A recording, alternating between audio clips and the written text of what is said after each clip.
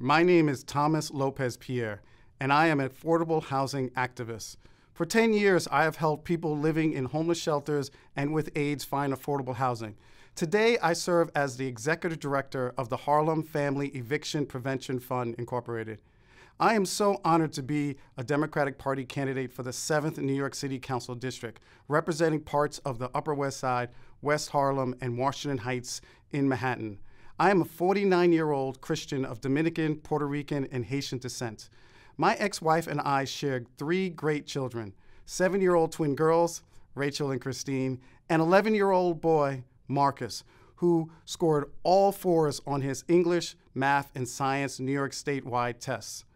I was born addicted to drugs, abandoned at birth, raised in foster care, group homes, and on welfare.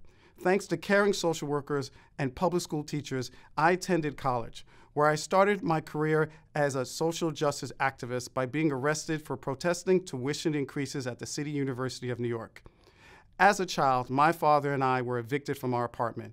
Stopping landlords from pushing low-income tenants out to make room for higher-income tenants is issue number 1 in Upper Manhattan. In less than 20 years, the Black and Hispanic population in Upper Manhattan dropped from 90% to 65% due to politicians corrupted with landlord political money, weakening tenant protection laws. As your next city council member, I will work hard to pass stronger tenant protection laws, and I will never take political money from landlords.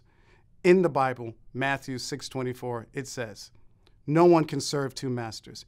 Either you will hate the one and love the other, or you will be devoted to the one and despise the other. You cannot serve both God and money." Politicians corrupted with landlord political money cannot serve both tenants and landlords.